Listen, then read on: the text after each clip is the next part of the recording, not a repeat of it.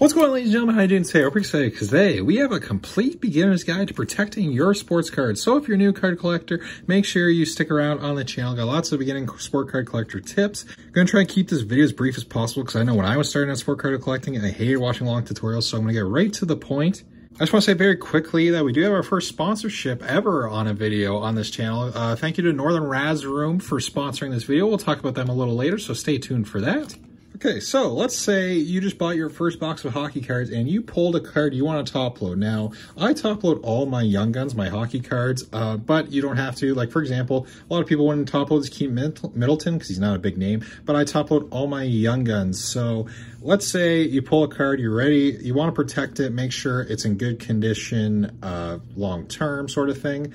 The main thing I didn't know when I was a beginning card collector, and I think a lot of people don't realize, is you can pull a card out of a pack and it not be in perfect condition. Now, I assumed every single card I pulled out of a pack when I first started, it was a good condition because I took good care of it. I put it in a top loader, I put it in a sleeve, everything I was supposed to do, like all my cards should be PSA 10s. That is not the case because sometimes they come out of the packs damaged. As you can see here on this Keith Middleton, it's kind of hard to see on camera, but you can see there is some edge wear on that card. So a lot of these cards will have issues either with the centering, with the corners. So even if you do completely follow all the steps in this video, doesn't mean you have a PSA 10 card just because a lot of the damage issues just come from the manufacturer. So I just wanted to get that quick out of the way. And the next thing we're going to talk about here is actually going to be different card sizes. So it's important to make sure that when protecting sports cards, you put them in the appropriate size top loader or one touch or whatever.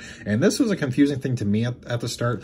A standard trading card, I'll throw up a picture on screen of the size. It's like a size grid. I'll also put it in the description so you guys can print it off if you'd like, if you have any questions about like what top loaders to buy and whatnot. Standard trading card is usually around 35 points.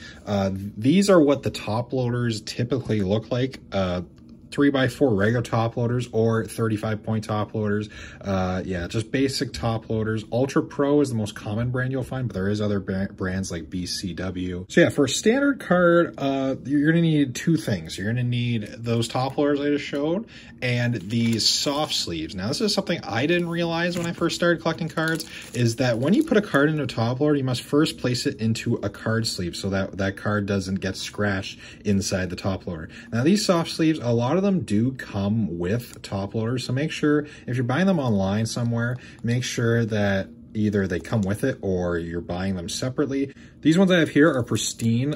These came out of those Dollarama surprise bag. That's a good way to get them. But Ultra Pro and other companies also make them. They're pretty cheap. Soft card sleeves, that's all you need. What you're gonna do then is you're gonna take your soft card sleeve and carefully slide your card in just like that. So there you go. It's now set in a soft card sleeve. These are also referred to as penny sleeves. I mostly refer to them as soft sleeves, but you will hear both terms. So then for a standard card, you would take your 35-point touch and just slide it in as so.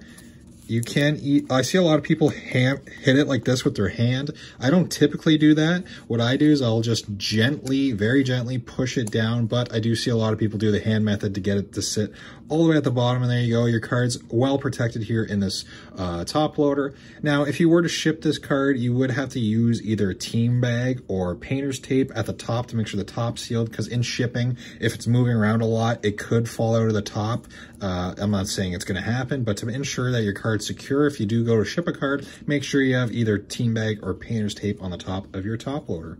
So that's how to protect a standard trading card, like a normal size trading card, like a Pokemon card, anything like that. That is for those ones. Top loaders. Now let's say you pull a jersey card. Now jersey cards obviously are a thicker stock. These are typically 75 points. So the standards are typically 35, 75, and then these patches I think are like 130 to 180, depends how thick of a patch you get.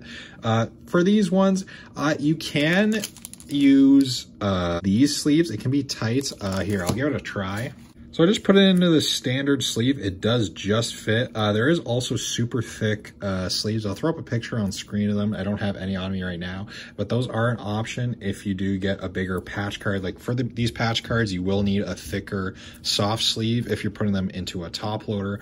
But for these, the basic jersey cards do fit into a normal soft sleeve. And then you'll need a 75-point one touch or top loader. We'll touch on one touches here in a little bit. I'm actually going to show you guys the thicker one, the top loaders here with this Alex Belzile RPA. If I take this out, I'm going to be really careful in taking cards out of top loaders and such. Just see how thick that top loader is compared to the standard top loader here on this Keaton Middleton. Just way thicker because it's a thicker cardstock, and this is the super thick sleeves. You can tell right away it's just a lot bigger there. So yeah, different sizes. So for the most part, you should be set with the standard top loaders. 35-point is what you're after. And before we get into the next part of the video, I want to give a quick shout out to Northern Raz Room. Thank you so much for sponsoring today's video.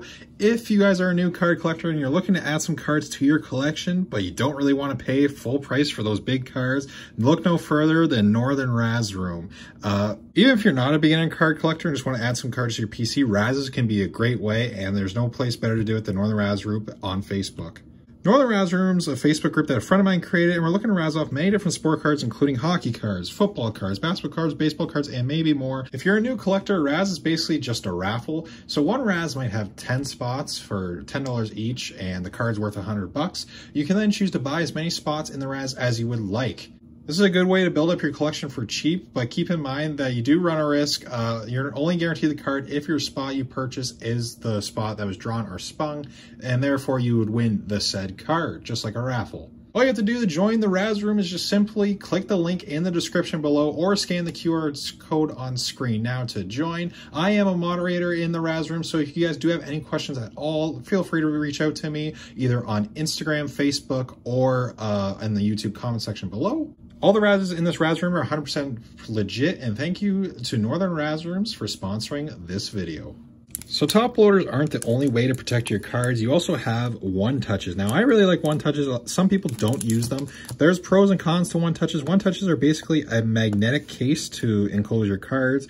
They just kind of pop open like that, and you see there, you just put your card in. No need to put a soft sleeve when you use one touches, and you just kind of put it back on like that. This is a basic 35-point one touch like that. They come like this when they're sealed. So here you can see 35-point one touch. That's what you'd put like this Keaton Middleton, a standard card in there. You put that into there, and this is a 180 one touch. This is for those thicker patch cards, something like that back there.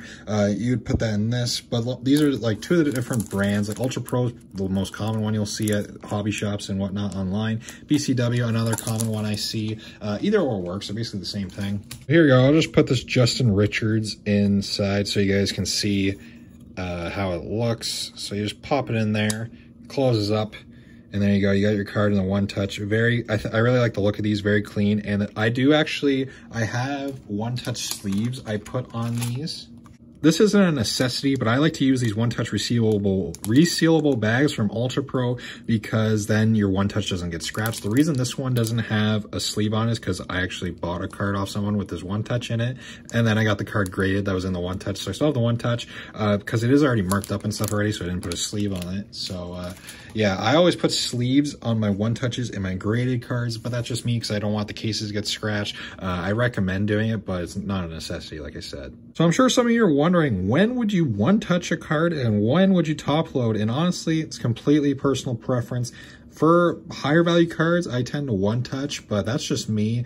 The downside of the one touches is these are magnetic, and if you drop them, they will probably pop open. So I see people sometimes tape them with painter's tape to make sure they stay shut. Tape the top magnets, that is, or they put a sleeve on them, so if you do drop it, at least it's in the sleeve. But yeah, a lot more risk if you were to drop a card in a one touch than a top loader. But then again, how many situations are you going to be in where you're going to be dropping cards? Just be extra careful when you're handling cards in one touches, pretty much. I just really like to look at them like that Jake Evans back there in the one touch. You can actually compare Jake Evans there in a one touch to the Jake Evans RPA right there. I just like to look at them better, but it's complete personal preference. One touches are also more expensive. You can buy a bulk and top. You can get 200 top loaders for about 40 bucks, and I bet you 10 one touches will probably run you 25 to 30. So definitely top loader for the cheaper cards. And if you do like one touches and want to get some, definitely do that for your more expensive cards. So yeah, guys, I try to be really quick and cover as much as possible when collecting sports cards, or protecting your sport cards, I should say. One thing I will quickly touch on is for graded cards. They're pretty well protected already, but I do put sleeves, like I said earlier. So for Beckett MNT, I use these gradable sleeves to make sure the cases don't get scratched. And for PSA, you can actually get these from Cardboard Gold. They're a perfect fit for PSA slabs, and they actually say PSA along the bottom here. I'll grab one right now quick to show you guys what I mean. See here how on my Ovechkin, it says PSA along the bottom, and the sleeve fits perfectly. That way no scratches will happen on the case, and you get a nice little PSA logo. Sometimes PSA will actually send the cards back to you already in these sleeves, and that's fine. But if the cards come back and there's no sleeves on them, I like to put a sleeve on them. So yeah, nice little sleeve there. So yeah, guys, that was my little protecting sport cards 101. Let me know if you guys have any questions. I try to be really quick because I like these tutorial videos to be quick. So if you have any questions, let me know down in the comments below. Thank you all so much for watching today's video. Thank you to Northern Raz Rooms once again for sponsoring today's video. And make sure you guys check it out, that Facebook group, join up, and hopefully join in some Razz. And yeah, I look forward to seeing you all there.